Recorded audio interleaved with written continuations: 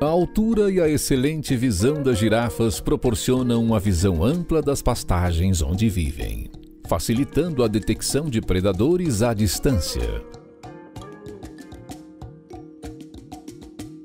Alguns cientistas acreditam que outros animais, como zebras, antílopes e gnus, muitas vezes se reúnem perto de girafas para aproveitar sua capacidade de ver o perigo à distância. Mesmo assim, essas grandalhonas ainda são predadas pelos maiores felinos dessa terra.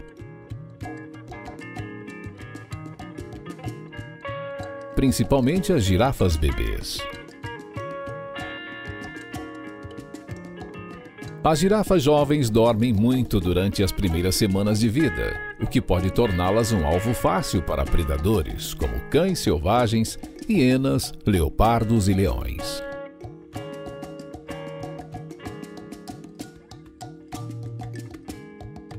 Cerca de 75% das girafas jovens não sobrevivem até a idade adulta.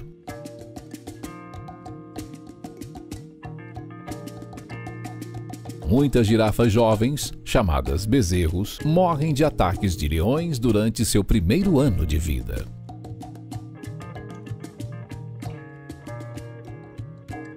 Assim como o caso a seguir, onde a girafa não conseguiu salvar seu filhote e correu um grande risco de virar refeição desses predadores.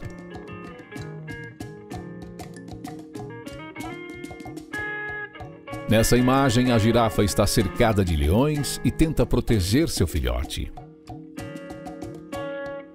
Mas uma leoa experiente foi por trás e deu um salto incrível para cima da girafa.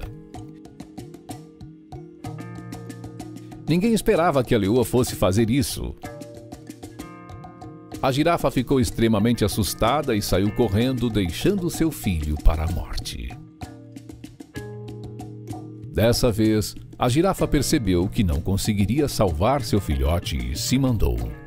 Caso ela ficasse, ela também corria um grande risco de virar refeição.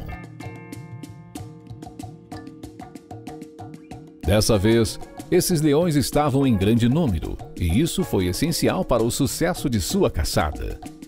Eles não conseguiram o grande prêmio, mas o filhote já foi uma grande refeição.